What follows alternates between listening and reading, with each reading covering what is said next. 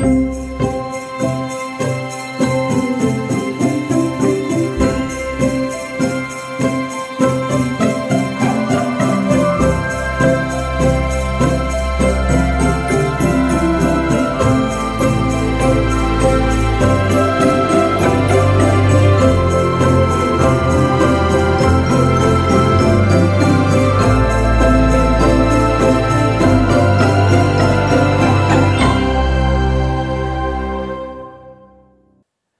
morning. Happy Christmas, everyone. Welcome to City Church. My name's Ben, and I'm one of the pastors. It's great to have you join us for this short service this morning.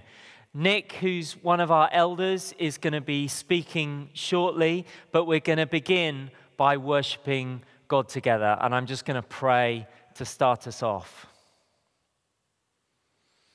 Lord Jesus, we join together to worship you now. We celebrate you as Prince of Peace and the Son of Righteousness. Please bring your light and your life to us. Draw our hearts together in worship now and meet with each one of us by your Holy Spirit. Amen.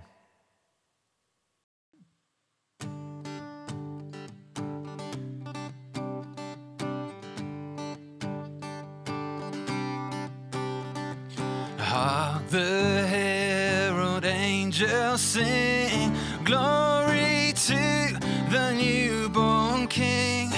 Peace on earth and mercy mild, God and sinners reconciled. Joyful all ye nations rise, join the triumph of the skies. With the angelic host proclaim, Christ is born in Bethlehem. Hark the herald angels sing, glory to the newborn King.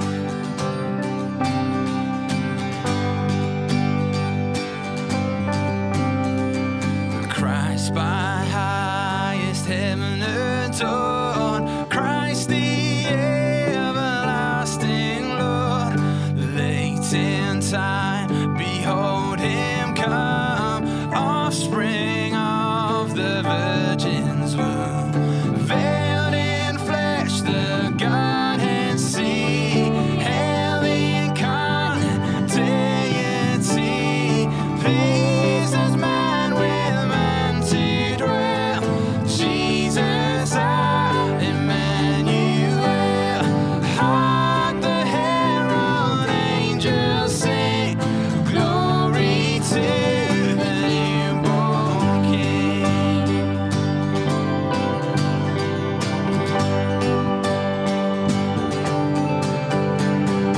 Hail the heaven-born Prince of Peace, hail the Son of Righteousness.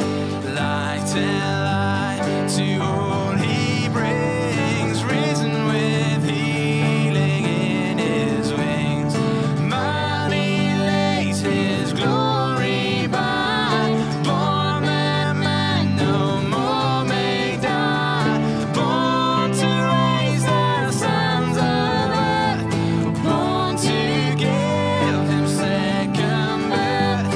Hark the herald angels sing, glory to the newborn King.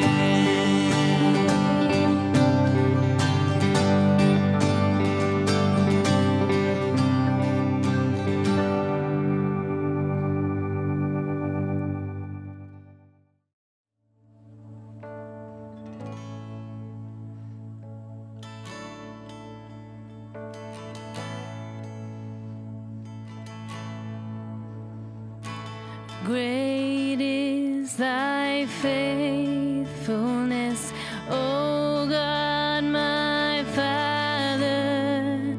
There is no shadow of turning with thee. Thou changest not thy compassions, they fail not. As thou hast been, thou forever will be.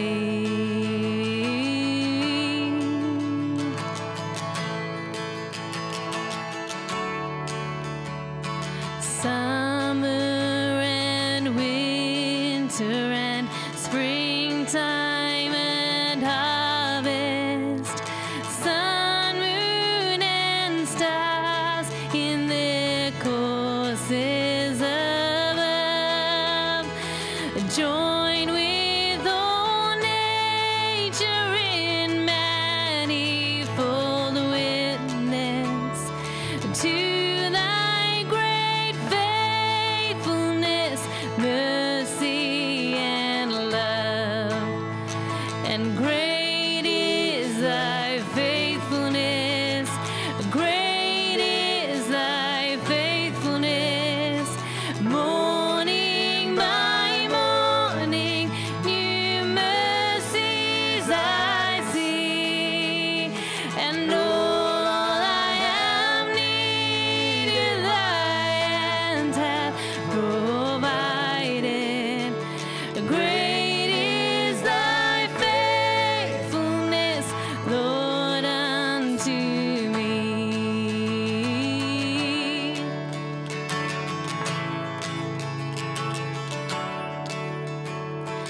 Pardon for sin and a peace that endureth,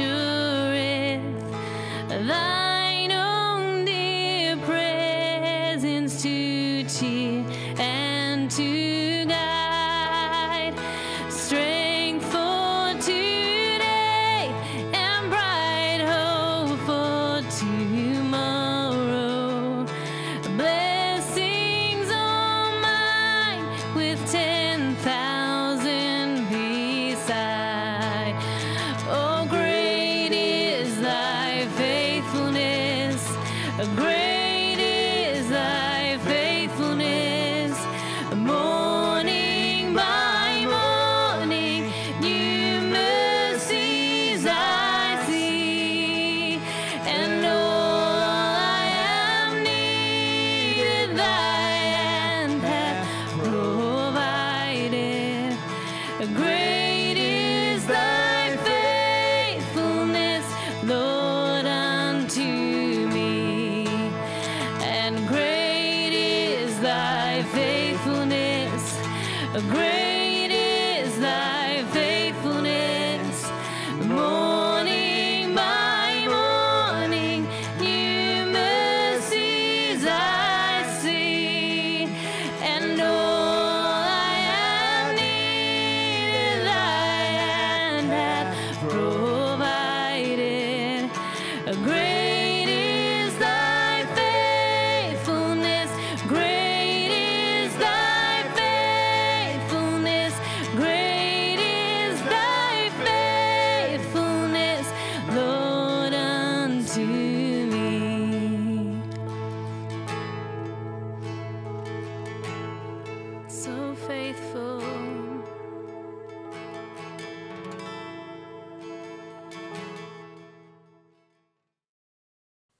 It's fantastic to worship together, isn't it? And to sing carols. And I want to read you the prayer or the song of worship of Mary that is recorded in Luke chapter 1. So I'm just going to read to you from verse 46. It says this: "And Mary said, my soul magnifies the Lord, and my spirit rejoices in God my Saviour. For he has looked on the humble estate of his servant. For behold, from now on all generations will call me blessed. For he who is mighty has done great things for me, and holy is his name.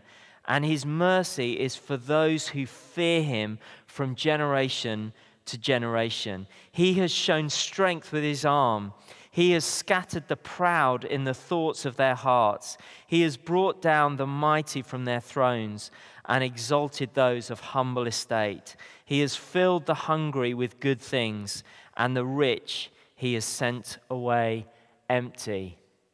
Think what an honor it was for Mary to be chosen by God out of all the billions of people who have ever lived to be Jesus' mum, to carry him, to care for him and nurture him. And so, we echo those words, Lord. We magnify you today. We honor you. We thank you for sending Jesus for us, and we praise your holy name.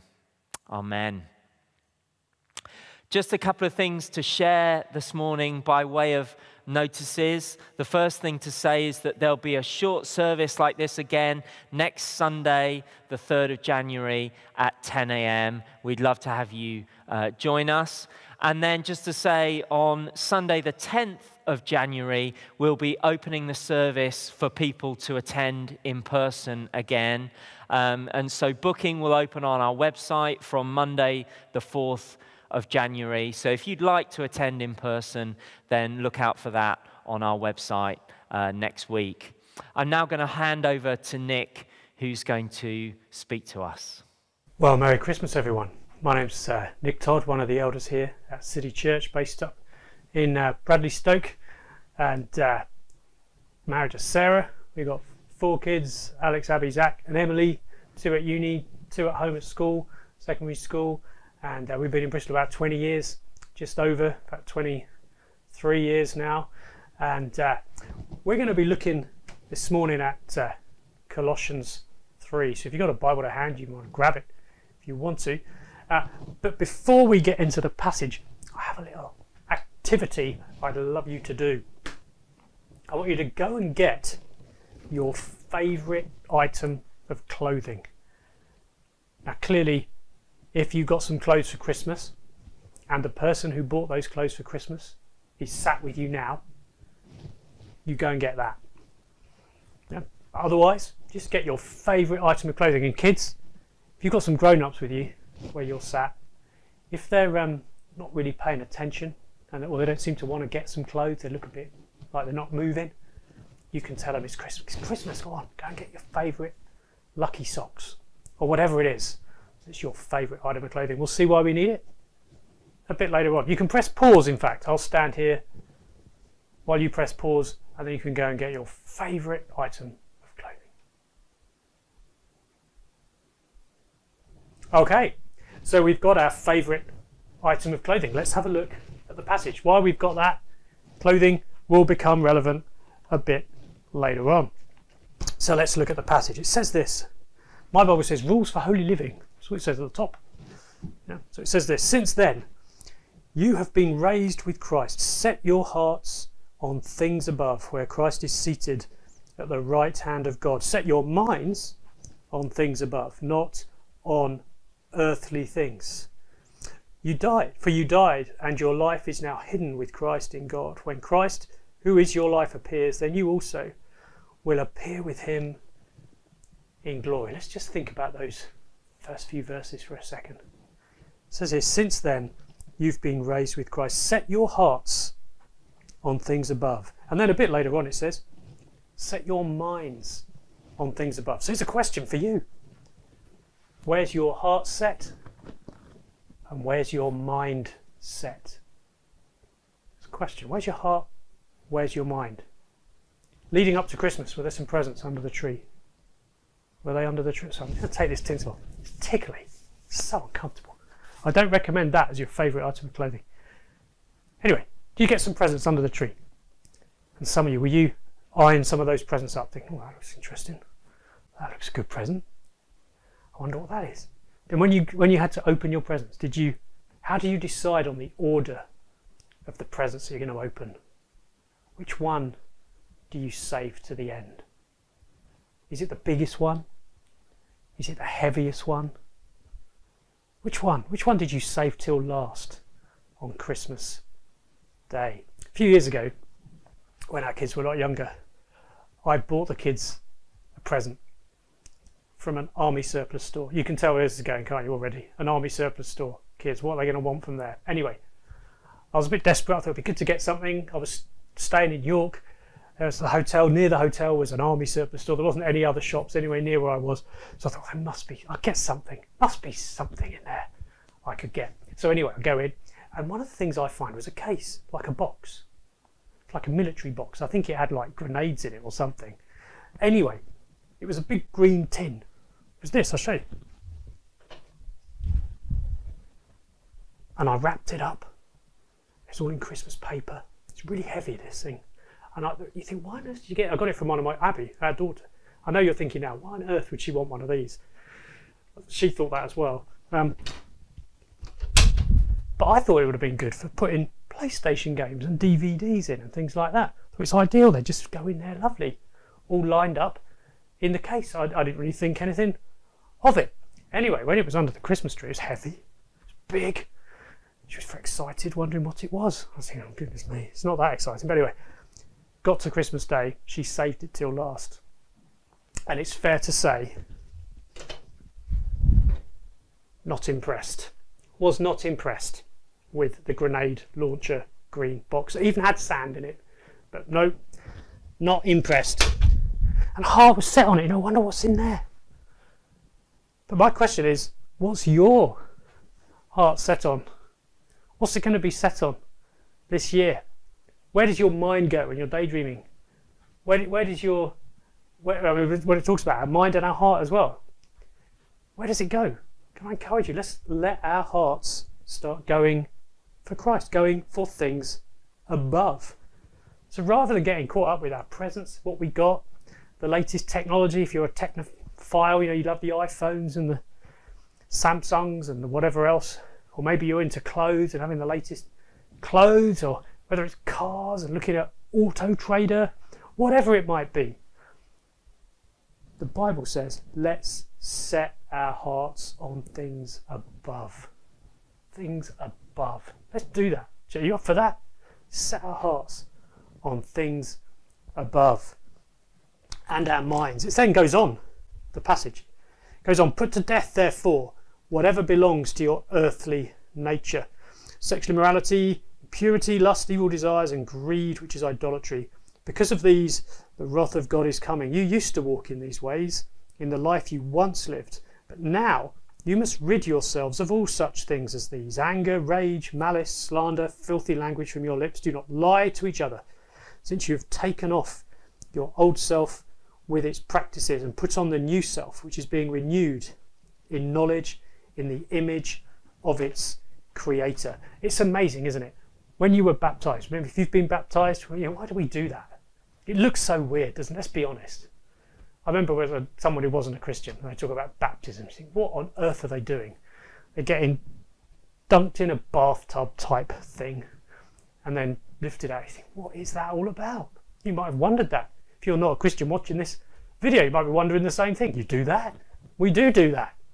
We baptize people. And it's all about the death of the old self and the new life that comes in Christ. And that's what this is talking about. It's saying we've we put on the new self being renewed, because we've got the new self in Christ, a new self. We put on the new self being renewed in knowledge, in the image of the Creator. But it does say in this passage that although we've been transformed, and we are encouraged to then live like our new nature is designed to live. So we rid ourselves of these things that we just read: anger, rage, malice, slander. We put them off. We take them off. So there are things that we need to take off. Maybe some of these you need to take off. You need to get rid of these things. You've seen the list. You've heard me read it. You need to put those things off. Notice there's an encouragement for us to do something. They don't just fall off. We put them off. We take them off. What are you like at taking those things off? A lot of it is us individually doing that, isn't it? We take these things off. But notice in the passage as well, it has a reference in verse 9 to how we are to live with one another too. Do not lie to each other, since you've taken off your old self and put on the new self. So we take off the old self with all its practices. What are you like at taking that stuff off? Have you taken it off and then put some of it back on again? So we take it off and then and we just get a bit lazy. We put it back on. The comfy old jacket. Have any of you got some really old clothes? Some of us who are a bit older, we might have some older clothes. You kids, you can't put on your old clothes because they don't fit, do they? You've grown out of them. But when you get to a certain age, they still fit.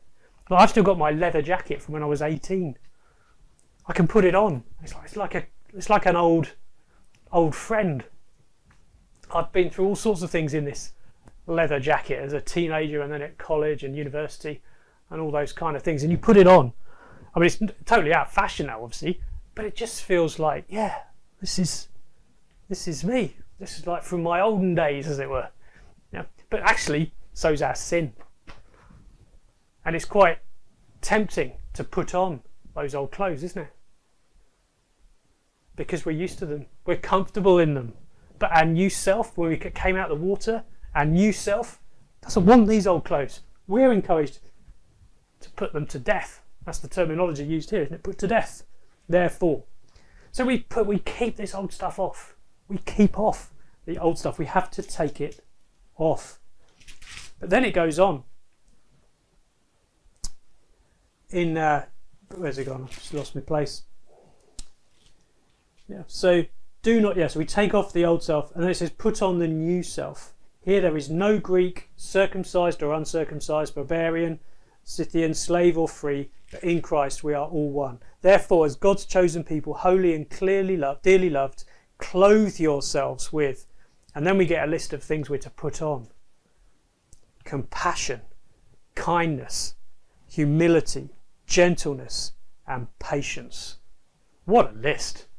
I don't know about, does that describe you? Does that describe you in the morning? You wake up and you are just oozing with compassion, kindness, humility, gentleness, and patience. Is that you? It just comes out of every pore. I'm not sure it's anyone, actually. I'm not sure it is. Because otherwise, if it was, why would the passage encourage us to put the things on? Clothe yourselves. There's an encouragement to us. We are to. Clothes don't just land on you, do they? You put them on. Yeah. So you have to put these things on. That's what it says. It says clothe yourselves. So can I encourage? Let's do that. It's good to do what the Bible says, isn't it? Out of those things there, compassion, kindness, humility, gentleness, and patience. Are your clothes like that? Are you dressed like that? That's the question, because that's what we're encouraged to do. Yeah. So you're looking at your favourite clothing. You see where the clothing comes in now, can't you? You're looking at, you've got your favourite piece of clothing. Yeah. Just look at it and think, I want this to be patience. I want this to be compassion. I want to be, not seen in being on, you know what I mean? I want to be wearing compassion. I want to be wearing patience. That's what I want to be dressed in. Over years ago, I preached on this same passage. I did it in a tuxedo, trying to illustrate. So I can't remember why, actually. I did. I was trying to illustrate something from the passage. But you want to be wearing, we want to be wearing these things. Yeah. So then it goes on, actually. So these are things we put on individually, aren't they? But then, just like before, it also talks about how it affects our relationships with one another. It says, bear with each other and forgive whatever grievances you may have against one another. Forgive, as the Lord forgave you. So as we're wearing these things, we're then encouraged to bear with one another and forgive one another. Are you holding any grievances? Have there been any grievances in the year 2020 for you? It's not been the best year, has it, for anyone? But have there been any grievances that you're holding on to them? Someone said, in whenever it was, in March, I still remember, they said this, they did that, they did this. The Bible encourages us to forgive whatever grievances. And it doesn't give us the wiggle room to say, oh yeah, but you don't know what they said. You don't know what they did. If you knew what they did. The Bible doesn't give us any wiggle room for that. It says, whatever, which I think means whatever. So forgive one another. whatever grievances you have. We're encouraged to do it. And obviously as we wear these, compassion, kindness, humility and so on, humility, just take that as a one-off. We're humble. We have that humility about us. It's not all about us. It's not the ego. Somebody says something they shouldn't have said. Maybe they shouldn't have said it and it was inappropriate. They were angry. They were annoyed. Whatever. They said something. Let's show some humility. We also say things, don't we? We get things wrong. We screw up. Let's show some humility. It's wear humility. And let's forgive one another. We don't have to forget. It doesn't say forgive and forget. I mean, the people say, I don't forgive and forget. It's a bit ridiculous. You can't just forget. But we can forgive. We can forgive. And it then goes on at the end. Over all these virtues, put on love. Over all these virtues, put on love, which binds them all together in perfect unity. So your outer garment, if you like, is love. A big jacket goes over the top, it's love. All the other things are there, compassion, forgiveness and so on, and love sits over the top. Don't we want that this year to be like that? Even with the people in our own households, in our bubbles, have that love for one another. That's what the Bible encourages us to do. And then it says, let the peace of Christ rule in your hearts. Since the members of one body, you were called to peace. And that word rule there, it's like an umpire. It's like a judge, an umpire in a sporting event. It's the same word. So it's like the judge, the arbiter of how we are together, how we are with one another, is Christ. He's the arbiter. Yeah, the peace of Christ rules in our hearts. As members of one body, you are called to peace, and be thankful. Let the word of Christ dwell in you richly, and you teach and admonish one another with all hymns, as you sing, with all wisdom, and as you sing psalms, hymns, and spiritual songs with gratitude in your hearts to God. So as we are together, we want Christ's word to dwell in us richly, don't we? As we sing together. And we're going to do that actually just now. We're going to worship this God who gives us these fantastic clothes to put on and encourages us to get rid of those old garments. I'm just going to pray for us before we sing together. Lord Jesus, we thank you that you have given us these garments to wear, these wonderful clothes that we can put on. Lord, we thank you for them, Lord Jesus. We thank you that they are there for us, Lord, in Christ. Lord, I pray that you would dress us, if you help us dress ourselves with compassion, kindness, humility, gentleness and patience. Let us as City Church be those who are really good at bearing with one another.